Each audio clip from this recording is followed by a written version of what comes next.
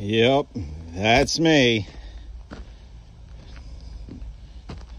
This is what happens when you're trying to drive with one hand. Doesn't work out so good.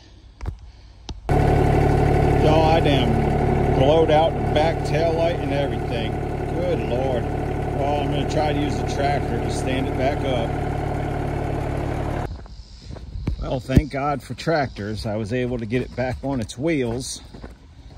It runs and drives fine, but the bed's a little bent up. The tail light is smashed.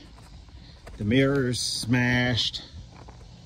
I don't think nothing wrong with the front end because this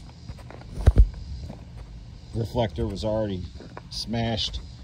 But hell, and I didn't get hurt, so it's all good. But the moral of the story, man, just damn, take your time, people. This is what happens when you get in a rush. You bust stuff